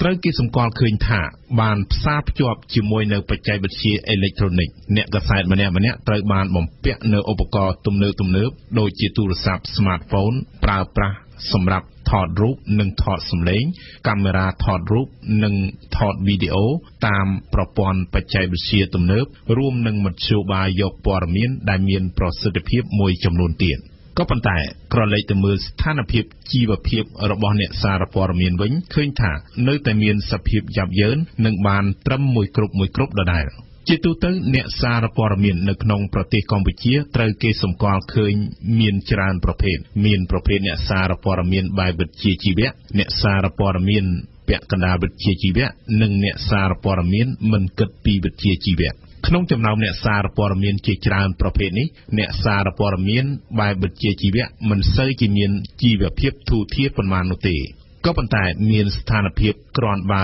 ជាងអ្នកកាសែតធម្មតាប្រសិនបើពួកគេបម្រើការងារក្នុងអង្គភាពជាទីភ្នាក់ងារសារព័ត៌មានបរទេសជាមួយគ្នានេះអ្នកសារព័ត៌មានពាក់កណ្ដាលវិជ្ជាជីវៈគឺប្រភេទអ្នកសារព័ត៌មានដែលគោរពខ្លះនិងមិនគោរពខ្លះទៅលើគោលការណ៍វិជ្ជាជីវៈសារព័ត៌មានការធ្វើដូចនេះគឺដោយសារតែប្រាក់ចំណូលឬប្រាក់ខែមិនគ្រប់គ្រាន់បើនិយាយនៅទីក្រុងភ្នំពេញវិញភាគច្រើននៃអ្នកកាសែតទាំងនោះបានរស់ក្នុងស្ថានភាពមានទីលំនៅមិនច្បាស់លាស់ឬក៏ជួលផ្ទះគេនៅឡើយដោយឡែកអ្នកកាសែតដែលមិនសូវគិតពីវិជ្ជាជីវៈអ្នកកាសែតប្រភេទនេះមានច្រើនជាពិសេសបានបម្រើការងារនៅតាមបណ្ដាខេត្តក្រុមអ្នកកាសែតទាំងនេះអ្នកខ្លះបានក្លាយជាអង្គការកាសែតហើយអ្នកខ្លះទៀតមានត្រឹមម៉ូតូកញ្ចាស់មួយសម្រាប់ជិះយកព័ត៌មានប៉ុណ្ណោះទាំងអស់នេះបង្ហាញថាស្ថានភាពជីវភាពអ្នកសារព័ត៌មានមួយចំនួនធំនៅកម្ពុជានៅមិនទាន់មានលក្ខណៈប្រសើរនៅឡើយមិនទាន់ប្រសើរភាគច្រើនពួកគេមានការប្រឈមនៅពេលដែលមានបញ្ហាគ្រោះថ្នាក់ជាយថាហេតុធ្លាក់ខ្លួនឈឺឬអសមត្ថភាពការងារដោយប្រការណាមួយជាញឹកញយតែមានការអំពាវនាវរកជំនួយមនុស្សធម៌ពីសប្បុរសជននានាតើការដែលអ្នកកាសែតមិនបានអនុវត្តក្រឹតក្រមវិជ្ជាជីវៈរបស់ខ្លួនបានទាំងអស់គ្នាបណ្ដាលមកពីមូលហេតុអ្វីជាការពិតគេមិនអាចបន្ទោសតែមួយជ្រុងបានទេការដែលអ្នកកាសែតមួយចំនួនជាពិសេសនៅតាមបណ្ដាខេត្តអាចធ្វើទៅបានដូចជាដើរតួជាសមត្ថកិច្ចដេញតាមប្រមាញ់ព័ត៌មានពីបទល្មើសដែលជារឿយៗមានការលើកឡើងថាដើម្បីលាភសក្ការៈយ៉ាងណានោះពួកគេមិនអាចធ្វើទៅរួចទេប្រសិនបើអ្នកពាក់ព័ន្ធដូចជាក្រសួងព័ត៌មានជាដើមមានភាពតឹងតែងនិងច្បាស់លាស់នៅក្នុងការគ្រប់គ្រងតើអាចមានទេកាសែត 2-3 ខែចេញផ្សាយម្ដងការទទួលប្រាក់ឧបត្ថម្ភពីការចុះផ្សាយព័ត៌មាននានាការចុះផ្សាយឬមិនចុះផ្សាយជាថ្នូរនឹងថវិកាបន្តិចបន្តួចសុទ្ធតែបានកើតមាននៅក្នុងសង្គមសារព័ត៌មានខ្មែររូបភាពបែបនេះមិនដឹងថាបន្តមានដល់ពេលណាទេខណៈដែលសេដ្ឋកិច្ចអ្នកកាសែតមួយចំនួនមិនសូវល្អហើយការស្វែងយល់ពីចំណេះដឹងផ្នែកសារព័ត៌មានមិនមានឬនៅមានកំណត់ដរាបណាស្ថានភាពជីវភាពអ្នកសារព័ត៌មាននៅតែមានការលំបាកការចូលរួមរបស់ប្រព័ន្ធផ្សព្វផ្សាយទៅក្នុងគោលការណ៍អភិវឌ្ឍប្រទេសនិងលទ្ធិប្រជាធិបតេយ្យនឹងមិនអាចមានប្រសិទ្ធភាពខ្ពស់បានទេដូច្នេះដើម្បីឲ្យស្ថានភាពអ្នកសារព័ត៌មានភាពប្រសើរឡើងប្រសើរទាំងក្រមសីលធម៌វិជ្ជាជីវៈប្រសើរទាំងសេដ្ឋកិច្ចលុះត្រាតែអ្នកសារព័ត៌មានទទួលបានការបណ្ដុះបណ្ដាលឲ្យបានច្បាស់លាស់តាមរយៈវគ្គខ្លីៗឬរយៈពេលសមរម្យណាមួយមានការលើកទឹកចិត្តពីស្ថាប័នផ្សព្វផ្សាយជាពិសេសប្រព័ន្ធផ្សព្វផ្សាយក្នុងស្រុកក្នុងការផ្ដល់នូវភាពសមរម្យណាមួយខាងថវិកាដល់អ្នកសារព័ត៌មានរបស់ខ្លួនដើម្បីជួយកាត់បន្ថយនៅការប្រព្រឹត្តខុសក្រមសីលធម៌វិជ្ជាជីវៈនៅពេលដែលបំពេញភារកិច្ចផ្សព្វផ្សាយដើម្បីស្ថាប័នបើពុំដូច្នោះទេនោះស្ថានភាពអ្នកសារព័ត៌មាននៅក្នុងប្រទេសកម្ពុជានឹងមិនមានការប្រសើរឡើងតាមបែបវិជ្ជាជីវៈនោះទេវានឹងប្រសើរឡើងដែរតែបង្កប់ដោយការរិះគន់មិនអាចដោះស្រាយបានទស្សនៈព្រឹត្តិការណ៍ពិភពលោកតាបារាំងដែលជាមហាអំណាចពិភពលោកលំដាប់ទី5ជាសមាជិកអចិន្ត្រៃយ៍នៃក្រុមប្រឹក្សាសន្តិសុខអង្គការសហប្រជាជាតិនិងមាននយោបាយការបរទេសយ៉ាងណាក្រោយការបោះឆ្នោតប្រធានាធិបតីឆ្នាំ2017រួច លោកស្រី Marine Le Pen និងលោក Emmanuel Macron ដែលត្រូវប្រគល់ប្រជែងគ្នាផ្ដាច់ព្រាត់នៅថ្ងៃទី 7 ឧសភាយកតំណែងប្រធានាធិបតីបារាំងមានកម្មវិធីនយោបាយការបរទេសនិងទស្សនវិស័យការទូតផ្សេងគ្នាស្រឡះសូមស្ដាប់ការពន្យល់លម្អិតរបស់អៀងសុកមិញបេក្ខជន Emmanuel Macron នៃចលនាអង់ម៉ាក្សមាននយោបាយការបរទេសឈរលើទិសដៅ3គឺឯករាជ្យមនុស្សធម៌និយមនិងអឺរ៉ុបចំណែកឯបេក្ខនារី Marine Le Pen នៃបក្សរណសេរីស្ដាំនិយមជ្រុលវិញនឹងសាងនយោបាយការទូតដែលឈរលើគោលការណ៍ប្រកបនិយមដើម្បីឲ្យបារាំងបានបំពេញតួនាទីជាមហាអំណាចរក្សាស្ថិរភាពនិងលំនឹងឲ្យពិភពលោកពហុពលនេះគឺជាគម្រោងគោលក៏ប៉ុន្តែនៅមានសំណុំឯកសារនយោបាយការទូតធំៗផ្សេងទៀតដែលបញ្ជាក់អំពីភាពខុសគ្នារវាងបេក្ខជនទាំងពីរប្រធានបទអឺរ៉ុបបានហែកជាទស្សនវិស័យបារាំងពីរដាច់ពីគ្នាសឹងចាត់ទុកបានថាការបោះឆ្នោតប្រធានាធិបតីបារាំងថ្ងៃទី 7 ឧសភាជាថ្ងៃបោះឆ្នោតប្រតិមតិស្ដីអំពីបេក្ខភាពបារាំងក្នុងសហភាពអឺរ៉ុបផងលោកស្រី Marine Le Pen ប្រឆាំងដាច់ខាតអឺរ៉ុបជាពន្ធនាគារជាស្ថាប័នសព្វនិមិត្តលោកស្រីចង់ចរចាឡើងវិញដើម្បីទាមទារសុំអធិបតេយ្យភាពមកឲ្យជាតិវិញលោកស្រីបានសន្យានាំបារាំងដើរចេញពីសហភាពអឺរ៉ុបដូចជាអង់គ្លេសដែរតាមរយៈការធ្វើប្រជាមតិស្រឡាញ់និងគាំទ្រអឺរ៉ុបតែក៏រិះគន់ច្រើនពីព្រោះដឹងថាបារាំងបាត់បង់អំណាចនៅក្នុងសហភាពអឺរ៉ុបច្រើនលោក Emmanuel Macron មានគម្រោងចង់ជ្រងអឺរ៉ុបឲ្យខ្លាំងឡើងដោយចង់ធ្វើប្រជាធិបតេយ្យនិងស្ថាបនាមូលដ្ឋានគ្រឹះរបស់អឺរ៉ុបឡើងវិញបារាំងរបស់លោក Macron គ្រោងបង្កើតរដ្ឋាភិបាលសេដ្ឋកិច្ចអឺរ៉ុបសភានិងកញ្ចប់ថវិកាសម្រាប់តំបន់ចាយលុយអឺរ៉ូព្រមទាំងបង្កើតមូលនិធិអឺរ៉ុបសម្រាប់វិស័យការពារជាតិដោយត្រូវមានហិរញ្ញវត្ថុនិងសភាវុធរួមផ្ទុយពីលោកស្រី Le Pen ដែលចង់លើកស្ទួយនិងពង្រឹងតែអំណាចយោធាជាតិបារាំងខ្លួនឯងនៅក្នុងអំឡុងពេលឃោសនាបោះឆ្នោតតាំងពីដើមមកលោក Emmanuel Macron បានតាំងខ្លួនជាអ្នកការពារអឺរ៉ុបជាងគេនិងចង់រឹតចំណងដៃគូបារាំងអាល្លឺម៉ង់ជាក្បាលម៉ាស៊ីនដឹកនាំអឺរ៉ុបដោយសន្យាទៅជួបលោកស្រី Merkel មុនគេបើសិនជាជាប់ឆ្នោតចំណែកឯលោកស្រី Le Pen វិញបានបដិសេធយ៉ាងដាច់អហង្ការថានឹងមិនធ្វើអនុប្រធានរបស់លោកស្រី Merkel ឡើយនិងបានបន្ទោសប្រមុខដឹកនាំបារាំងមុនថាសុទ្ធតែបានទៅសួរចិត្តបែកឡាំងសិនមុននឹងមកសម្រេចកិច្ចការអ្វីមួយបារាំងរបស់លោកស្រី Marine Le Pen ក៏នឹងចាក់ចេញពីអង្គការអូតង់ដែរពីព្រោះអង្គការនេះបាននាំបារាំងឲ្យលង់តែក្នុងសង្គ្រាមខុសពីបារាំងរបស់លោក Macron ដែលរក្សាសមាជិកភាពបារាំងក្នុងអូតង់ដោយគ្រាន់តែប្រុងប្រយ័ត្នមិនចេញធ្វើអន្តរាគមន៍ក្រៅតំបន់ណាដែលគ្មានផលប្រយោជន៍សម្រាប់ប្រទេសចំពោះសំណុំរឿងក្តៅកគុកស៊ីរីវិញបេក្ខជនទាំងពីរក៏មានជំហរខ្វែងគ្នាខ្លាំងដែរដំបូងឡើយបេក្ខជនម៉ាក្រុងប្រឆាំងនឹងការចាក់ចេញពីតំណែងរបស់លោកអាសាតជាលក្ខខណ្ឌសម្រាប់ដោះស្រាយវិបត្តិតែក្រោយមកដោយមានការវាយប្រហារអាវុធគីមីលោកម៉ាក្រុងយល់ថាលោកអាសាតត្រូវតែប្រឈមមុខនឹងតុលាការអន្តរជាតិតែបានផ្ដល់អាទិភាព2ទៅលើសំណុំរឿងស៊ីរីនេះគឺកម្ចាត់ពួកអង្គការរដ្ឋអ៊ីស្លាមនិងចលនាភេរវនិយមអ៊ីស្លាមផ្សេងៗសិនបន្ទាប់មកទើបគូសវាសផែនទីចង្អុលផ្លូវការទូតដោះស្រាយនយោបាយតាមក្រោយឯលោកស្រី Marine Le Pen ច្បាស់លាស់ចាត់ទុកលោកអាសាតថាជាតំណាងដំណោះស្រាយថិតថេរប្រឆាំងនឹងពួកភេរវជនអ៊ីស្លាមជ្រុលនិយមសម្រាប់លោកស្រីគេត្រូវតែបន្តចរចាជាមួយនឹងប្រធានាធិបតីស៊ីរីរូបនេះដរាបណាគ្មានមនុស្សផ្សេងគួរឲ្យទុកចិត្តនោះអនាគតប្រធានាធិបតីបារាំងក៏ត្រូវគិតគូរអំពីទំនាក់ទំនងជាមួយរុស្ស៊ីរបស់លោកពូទីននិងសហរដ្ឋអាមេរិករបស់លោកត្រាំដែរលោកស្រី Marine Le Pen គឺជាអ្នកនយោបាយបារាំងតែម្នាក់គត់ដែលអបអរជ័យជំនះរបស់លោកត្រាំជាប្រធានាធិបតីអាមេរិកពីព្រោះយល់ថាលោកត្រាំបានអនុវត្តកម្មវិធីនយោបាយដោយអ្វីដែលលោកស្រីបានស្នើតាំងតែពីយូរឆ្នាំមកហើយជាមួយនឹងរុស្ស៊ីវិញលោកស្រី Le Pen ទាមទារជាយូរមកហើយដែរឲ្យអឺរ៉ុបខិតចូលចិត្តរុស្ស៊ីដែលជាយុទ្ធសាស្ត្រមួយសម្រាប់ប្រយុទ្ធប្រឆាំងនឹងពួកអ៊ីស្លាមជ្រុលនិយមទង្វើរបស់រុស្ស៊ីក្រសោបយកទឹកដីគ្រីមេរបស់អ៊ុយក្រែនមិនមែនជាការខុសច្បាប់ទេសម្រាប់ក្រសែភ្នែកលោកស្រី Marine Le Pen ហើយដូច្នេះហើយបានជាលោកស្រីចង់ដកទណ្ឌកម្មអឺរ៉ុបចេញពីប្រទេសរុស្ស៊ីលោកស្រីគឺជាបេក្ខជនប្រធានាធិបតីបារាំងដំបូងគេដែលបានទទួលជួបដោយលោកពូទីនកាលពីខែមុនឯចំណែកលោកម៉ាក្រុងវិញអ្នកការពារអឺរ៉ុបបំផុតនោះក៏យល់ថាអឺរ៉ុបត្រូវតែត្រូវរើជាមួយនឹងរុស្ស៊ីនិងផ្សារភ្ជាប់ទំនាក់ទំនងជាធម្មតាឡើងវិញនឹងគ្នាដែរក៏ប៉ុន្តែមិនអាចលើកទណ្ឌកម្មចេញបានឡើយបើកាលណារុស្ស៊ីមិនព្រមគោរពតាមកិច្ចព្រមព្រៀងស្តីអំពីវិបត្តិនៅអ៊ុយក្រែននោះទេលោកក៏បានរិះគន់នយោបាយការបរទេសរបស់លោកពូទីនថាជាគ្រោះថ្នាក់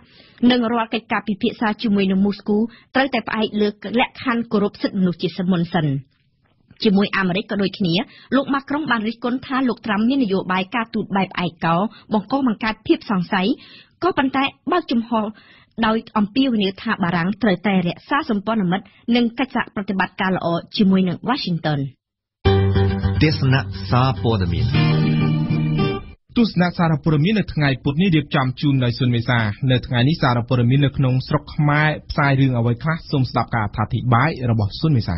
រឿងរួមសម្រាប់កាសែតដែលចេញផ្សាយនៅថ្ងៃទី3ឧសភានេះគឺការចេញបញ្ជាឲ្យចាប់ខ្លួនលោកជុនច័ន្ទបុតនាយករងវិទ្យុអាស៊ីសេរីកាសែត The Cambodia Daily បានដាក់ចំណងជើងធំជាងគេនៅទំព័រមុខថាតុលាការចេញដីកាចាប់ខ្លួនអ្នកសារព័ត៌មានវិទ្យុអាស៊ីសេរី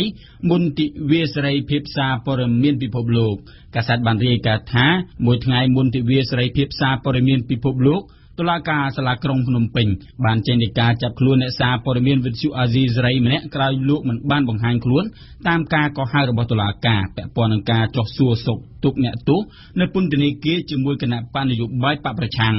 លោកហួតខិនវុធីឬក៏ហៅជុនច័ន្ទបុតដែលឈ្មោះជាអ្នកសារព័ត៌មាននោះបានប្រាប់ដល់ Cambodia Daily ថាចំពោះការចូលទៅពន្ធនាគារនោះគឺលោកទៅដោយចំហហើយដោយមានការដឹកនាំដោយគណៈបកប្រឆាំងថែមទៀតផងលោកមិនបានដើរពិនិត្យឬក៏សម្ភាសសួរមនុស្សណាមួយនោះទេយ៉ាងណាក៏ដោយលោកជុនច័ន្ទបុតបានបដិសេធថាមិនបានព្យាយាមបន្លំខ្លួនដើម្បីចូលទៅក្នុងពន្ធនាគារដោយលោកបានលើកឡើងថាលោកមិនបានសរសេរអំពីទួលនីតិការងាររបស់ខ្លួននៅក្នុងបញ្ជីវត្តមានពន្ធនាគារនោះឡើយអ្នកនាំពាក្យវិទ្យុអាស៊ីសេរីបានប្រាប់ដល់ Cambodia Daily ថាលោកហួតវុធីមិនបានប្រព្រឹត្តបទឧក្រិដ្ឋអ្វីទាំងអស់ហើយការដែលអាជ្ញាធរកម្ពុជាព្យាយាមបន្តករណីប្រឆាំងនឹងលោកហ៊ុនវិធីនេះគឺស្របពេលដែលមតិសាធារណៈជាទូទៅចាត់ទុកថាការចោទប្រកាន់របស់អាជ្ញាធរនេះគឺគ្មានមូលដ្ឋានគឺរឹតតែបង្ហាញឲ្យឃើញនៅស្ថានភាពអាក្រក់នៃសេរីភាពសារព័ត៌មាននៅកម្ពុជាផងដែរដែលកាសែតភ្នំពេញប៉ុស្តិ៍វិញបើទោះបីជារឿងនេះមិនមែនជារឿងធំជាងគេប៉ុន្តែជារឿងនៅលើទំព័រមុខដែលអមទៅដោយរូបភាពមួយសន្លឹកស្ដីពីមេធាវីរបស់លោកជុនច័ន្ទបុតកាសែតភ្នំពេញប៉ុស្តិ៍បានដាក់ចំណងជើងថាតុលាការចេញដីកាបង្គាប់ឲ្យចាប់ខ្លួនលោកជុនច័ន្ទបុតកាសែតបានរាយការណ៍ថាតំណាងអัยការអមសាលាដំបងរាជធានីភ្នំពេញបានចេញដីកាបង្គាប់ឲ្យសមត្ថកិច្ចចាប់ខ្លួនលោកជុនច័ន្ទបុតនៅក្នុងសំណុំរឿងផ្ដាល់សេចក្តីប្រកាសដោយភូតកុហកដើម្បីបានចូលទៅក្នុងពន្ធនាគារព្រៃសរកាលពីខែមុនដែលជាការចេញដីកាបង្គាប់ឲ្យចាប់ខ្លួននេះគឺធ្វើឡើងភ្លាមបន្ទាប់ពីមេធាវីរបស់លោកជុនច័ន្ទបុតបានចូលទៅបំភ្លឺជំនួសកូនក្តីនៅតុលាការនោះកាសែតភ្នំពេញប៉ុស្តិ៍បានបន្តសំណេរថាចំណាត់ការរបស់តុលាការនេះគឺជារឿងធម្មតាដោយដែលប្រទេសនីតិរដ្ឋនានាបានប្រកាន់យកយ៉ាងដូចនេះដែរពីព្រោះថាដើម្បីធានាបាននៅការអនុវត្តនៃនីតិវិធីច្បាប់លោកអ៊ូវីរៈប្រធានអង្គការវេទិកាអនាគតក៏បានលើកឡើងដែរថាចំណាត់ការរបស់តុលាការខាងលើគឺជាការគំរាមកំហែងទៅដល់សិទ្ធិសេរីភាពនៃការបញ្ចេញមតិលោកបានថ្លែងថារឿងនេះគឺជារឿងបំពានទៅលើសេរីភាពបញ្ចេញមតិឬក៏សេរីភាពសារព័ត៌មានពីព្រោះថាលោកជុនច័ន្ទបុតមិនបានបន្លំខ្លួនចូលពន្ធនាគារនោះទេសម្រាប់លោកអ៊ូវីរៈការដែលលោកជុនច័ន្ទបុតបានប្រកាសថាលោកទៅជាមួយតំណាងរាស្ត្ររបស់គណៈបក្សសង្គ្រោះជាតិវាមិនខុសច្បាប់អ្វីធ្ងន់ធ្ងរនោះទេតែអាចប៉ះពាល់ទៅដល់ក្រមសីលធម៌អ្នកវិជ្ជាជីវៈសារព័ត៌មានបន្តិចបន្តួចដែលគាត់ទៅជាមួយអ្នកនយោបាយនោះយ៉ាងណាក៏ដោយលោកអ៊ូវីរៈបានលើកឡើងថាចំណាត់ការទៅលើលោកជុនច័ន្ទបុតគឺជាការព្រមានមួយដល់អ្នកសារព័ត៌មានផ្សេងទៀតឲ្យប្រុងប្រយ័ត្ននៅក្នុងការងាររបស់ខ្លួនករណីលោកជុនច័ន្ទបុតនេះកម្ពុជាថ្មីក៏យកមកធ្វើជារឿងធំជាងគេបង្អស់របស់ខ្លួនផងដែរកាសែតបានដាក់ចំណងជើងពីរជួរនៅទំព័រមុខថាតុលាការចេញដីកាបញ្ជាឲ្យសមត្ថកិច្ចនាំខ្លួនឈ្មោះជុនច័ន្ទបុតមកតុលាការអមជាមួយរូបភាពតំណាងរាជគណៈបក្សសង្គ្រោះជាតិដែលដឹកនាំដោយលោកស្រីមូសុខួរនិងលោកលងរីនិងលោកជុនច័ន្ទបុតនៅពន្ធនាគារព្រៃសរកាលពីខែមុននោះកាសែតបានរាយការណ៍ថាព្រះរាជអាជ្ញាអមតុលាការសាលាដំបងបានចេញដីកាបញ្ជាឲ្យសមត្ថកិច្ចនាំខ្លួនលោកជុនច័ន្ទបុតមកកាន់តុលាការភ្លាមតែម្ដងសម្រាប់រស្មីកម្ពុជាវិញកាសែតក៏បានចាប់អារម្មណ៍ទៅលើបញ្ហាសារព័ត៌មានផងដែរប៉ុន្តែជាទិវាសេរីភាពសារព័ត៌មានកាសែតបានដាក់ចំណងជើងពីរជួរនៅទំព័រមុខថាទិវាសេរីភាពសារព័ត៌មានសម្លឹងទៅរកគុណភាពនិងការចូលរួមប្រកបដោយវិជ្ជាជីវៈកាសែតបានរាយការណ៍ថានៅក្នុងឱកាសសេរីភាពសារព័ត៌មានថ្ងៃទី3ឧសភានេះលោកនាយករដ្ឋមន្ត្រីហ៊ុនសែនបានអំពាវនាវទៅដល់អ្នកសារព័ត៌មានជាតិនិងអន្តរជាតិឲ្យបន្តយកចិត្តទុកដាក់នៅក្នុងការអនុវត្តឲ្យបានត្រឹមត្រូវនៅក្រមសីលធម៌វិជ្ជាជីវៈជៀសវាងការផ្សព្វផ្សាយព័ត៌មានមិនពិតនិងបំផុសស្ថានភាពដែលធ្វើឲ្យបាត់បង់តម្លៃព័ត៌មាននិងរុញច្រានស្ថានភាពនយោបាយនៅក្នុងប្រទេសឲ្យធ្លាក់ចូលទៅក្នុងស្ថានភាពវឹកវរ យើងបិទបញ្ចប់ទស្សនៈសារព័ត៌មានរបស់យើងនៅថ្ងៃនេះជាមួយរឿងធំជាងគេរបស់ភ្នំពេញប៉ុស្តិ៍កាសែតបានចាប់អារម្មណ៍ទៅលើអ្នកនាំអង្គបដិសេធថ្លៃសមាជិកខណៈដែលរិះគន់ការគ្រប់គ្រងរបស់សហព័ន្ធស្រូវអង្គកាសែតបានរាយការណ៍ថាបញ្ហានៅក្នុងឧស្សាហកម្មអង្គរបស់កម្ពុជាបានកើតឡើងមិនចេះចប់មិនចេះហើយនោះទេខណៈដែលក្រុមហ៊ុននាំចេញអង្គបានបដិសេធបង់ថ្លៃសមាជិកទៅដល់សហព័ន្ធស្រូវអង្គកម្ពុជាដោយអាងថាពួកគេកំពុងតែប្រឈមនឹងថ្លៃដើមខ្ពស់ហើយសហព័ន្ធស្រូវអង្គមិនបានធ្វើអ្វីដើម្បីដោះស្រាយបញ្ហានៅក្នុងវិស័យនេះនោះទេកាសែតភ្នំពេញប៉ុស្តិ៍បានរាយការណ៍បន្តទៀតថាសមាជិកភាពម្នាក់ចាំបាច់ត្រូវបង់ថ្លៃសមាជិកចំនួន$200ក្នុងរយៈពេល1ឆ្នាំបូកនឹងថ្លៃនាំចេញប្រមាណ50សេននៅក្នុង1តោនសម្រាប់អង្ករសនិង$1សម្រាប់អង្ករក្រអូបពេលនាំចេញទៅសហព័ន្ធស្រូវអង្គតែយ៉ាងណាក៏ដោយនាយករងនៃក្រុមហ៊ុន Capital Food បានប្រាប់ភ្នំពេញប៉ុស្តិ៍ថាក្រុមហ៊ុនរបស់ខ្លួនមិនមានលទ្ធភាពបង់ប្រាក់ឲ្យទៅសហព័ន្ធស្រូវអង្គទេហើយក្រុមហ៊ុនក៏មិនព្រមបង់ដែរហើយពេលនេះក្រុមហ៊ុនកំពុងតែជួបការលំបាកនិងការបង្ខាតជាច្រើនលោកហ៊ុនឡាអនុប្រធានសហព័ន្ធស្រូវអង្គកម្ពុជាបានប្រាប់កាសែតភ្នំពេញប៉ុស្តិ៍ថាក្រុមហ៊ុននាំអង្គដាក់បន្ទុកទៅលើសហព័ន្ធស្រូវអង្គនៅពេលដែលឧស្សាហកម្មនេះទាំងមូលប្រឈមនឹងបញ្ហាខណៈដែលសហព័ន្ធស្រូវអង្គបានជួយទៅដល់វិស័យនេះជាច្រើនរហូតមកបទយោកាពលរដ្ឋខ្មែរបានសម្ដែងការព្រួយបារម្ភពីការកើតជំងឺប្លែកៗអ្នកខ្លះកើតជំងឺទឹកនោមផ្អែមអ្នកខ្លះឈឺក្រពះពោះវៀនខ្លះកើតជំងឺមហារីកកើតជំងឺទាំងអស់នេះត្រូវបានគេសង្ស័យថាបណ្ដាលមកពីការទទួលទានបន្លែផ្លែឈើមានផ្ទុកសារធាតុគីមីខ្ពស់ពេក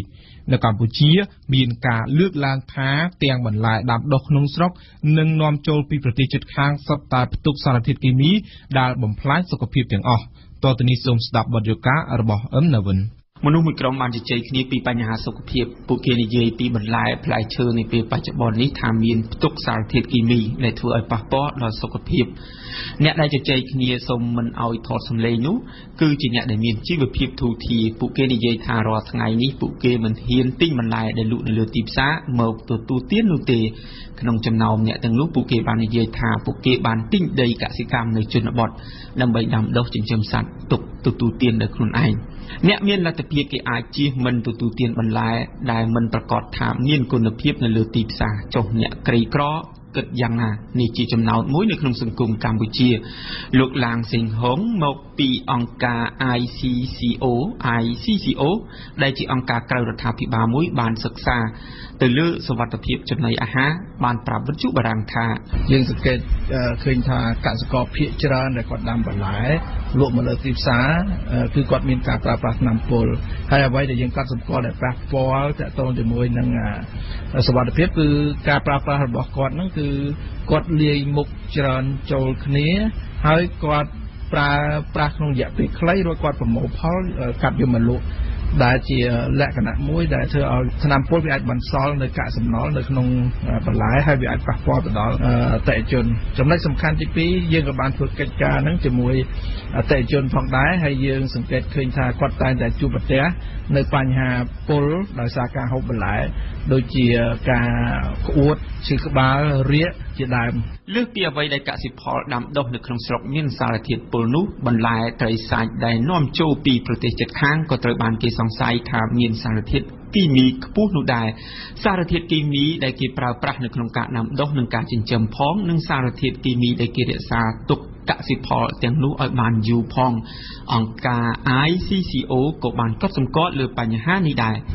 យើងអត់មានជាទូលលេខឬក៏ជាការសិក្សាច្បាស់លាស់តាក់ទងការសិក្សាទៅលើប្រភេទបន្លែដែលនាំចូលដែលវាមានសុវត្ថិភាពឬក៏អត់មានសុវត្ថិភាពទេប៉ុន្តែគ្រាន់តែយើងធ្វើឃើញតាមរយៈសកម្មភាពជាសេតតកម្មគ្រប់គ្រងដែលគាត់ធ្វើតេស្តទៅលើបន្លែដែលនាំចូលហ្នឹងហើយយើងឃើញថាមានផលិតផលបន្លែមួយចំនួនដែលវាមានជាតិពុលលើសការកំណត់ហ្នឹងបើយើងពិនិត្យមើលការប្រើប្រាស់របស់កសិករយើងឃើញថាមានផលិតផលបន្លែមួយចំនួនដែលកសិករប្រើប្រាស់ថ្នាំពុលដូចជាខាត់ណាស្ពៃកដោបឬក៏ស្ពៃកញ្ញាញព្រោះបន្លែទាំងហ្នឹងគឺ ទីមួយវាមានការតាក់ទាញចំពោះសត្វល្អិតក្នុងការបំផ្លាញហើយសំខាន់វាប្រើប្រាស់ដាំដុះរៀងរយៈពេលយូរដែរបាទ សូមរំលឹកថាមានការរកឃើញថាបន្លែដែលលក់នៅលើទីផ្សារកម្ពុជានាពេលបច្ចុប្បន្ននេះមានជាង 60% ត្រូវបានគេដឹងថានាំចូលពីប្រទេសជិតខាងរួមមានប្រទេសវៀតណាមជាសំខាន់វៀតណាមដែលកំពុងព្រួយបារម្ភពីពលរដ្ឋដែលកើតជំងឺមហារីកច្រើនដោយសារតែសារធាតុគីមីលើសចំណុះនៅលើបន្លែផ្លែឈើនោះលោកហ៊ានវ៉ាន់ហ៊ុនប្រតិភូរាជរដ្ឋាភិបាលកម្ពុជាទទួលបន្ទុកអគ្គនាយកកសិកម្មរបស់ក្រសួងកសិកម្មបាននិយាយថា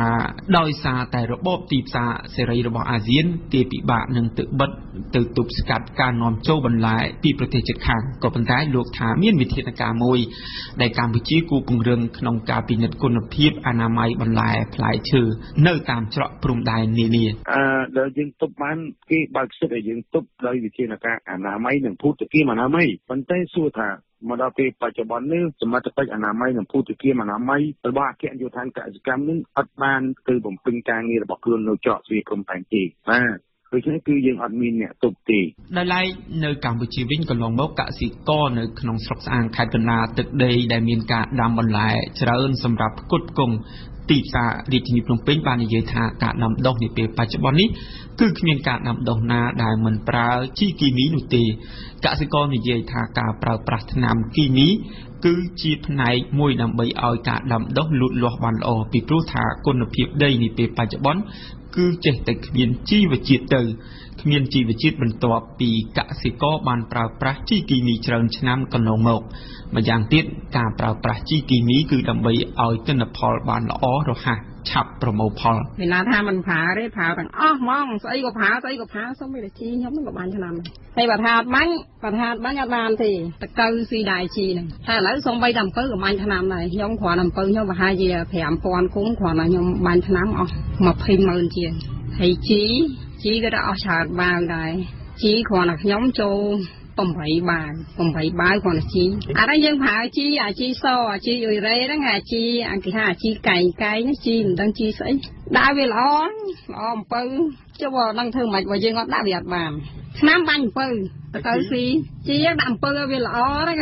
ឆ្នាំបាញ់សម្រាប់តកៅបើយើងអត់បាញ់តកៅសុំបីអំពៅហា1ម៉ែត្រជាងហើយហ្នឹងក៏នៅមានតកៅស៊ីដែរអាហ្នឹងមិនដឹងកើតមកពីតកៅឬកើតមកពីអីទេអត់កើតមកពីអីថ្នាំអ្នកខ្លះថាកើតមកពីថ្នាំកន្លងមកមានការនិយាយតគ្នាថាមានថ្នាំគីមីខ្លះបានបាញ់ទៅលើផ្លែឈើប្រភេទខ្លះបន្លែផ្លែឈើទាំងនោះនឹងរីកធំគេធ្លាប់ឮថាមានថ្នាំបាញ់លើផ្លែក្រូចឆ្មាដែលតូចខ្ចីមិនទាន់ដល់ពេលបេះគ្រាន់តែត្រូវថ្នាំនោះតែមួយយប់ក្រូចឆ្មានឹងរីកធំឡើងផ្លែស្វាយក៏ដូចនោះស្វាយដែលឲ្យផលតាមរដូវតាមខែកាលពីដើមមកតែពេលបច្ចុប្បន្ននេះស្វាយក្នុងមួយឆ្នាំគេអាចប្រមូលផលពី2ទៅ3ដងឯណោះគេក៏បានដឹងផងដែរថាបន្លែស្ពៃត្រសក់ត្រកួនដែលស្រពោនគ្រាន់តែយកថ្នាំគីមីខ្លះមកបាញ់បន្លែទាំងនោះនឹងស្រស់ឡើងវិញកសិករនៅក្នុងខេត្តកណ្ដាលដែលកំពុងប្រមូលផលជីនៅក្នុងចម្ការរបស់គាត់បាននិយាយពីបទពិសោធន៍ក្នុងការប្រើប្រាស់ជីគីមីនេះថាជីខ្ញុំអាជីពងទាគេហៅជីពងទាកូនវាពៀតគ្រាន់តែយើងបាញ់ភ្លាមតែយើងបាញ់ឆ្នាំទៅបានតែមួយយប់នោះជីនោះវាលូតឡើងឈរនេះថាយើងស្រួលឆោតស្រួលអីចឹងណាហ្នឹងវាអញ្ចឹងឲ្យបងអាសាប្រើហ្នឹងអត់យូរប្រើម្ដងឯងអត់ទៅបាញ់យើងញ័រព្រោះយើងអត់ទៅហ៊ានប្រើខ្លាំងណាស់និយាយរួមទៅបើយើងមិនប្រើវាមិនកើតបើទូទៅចឹងអស់ហើយគឺថារបស់ធម្មជាតិដូចវាអត់សូវមានហ្មងនៅក្នុងបញ្ហាបន្លែផ្លែឈើនេះពលរដ្ឋបានជំរុញឲ្យអាជ្ញាធរគិតគូរបញ្ហាពីរជាសំខាន់នាពេលបច្ចុប្បន្ននេះគឺទី1ការទប់ស្កាត់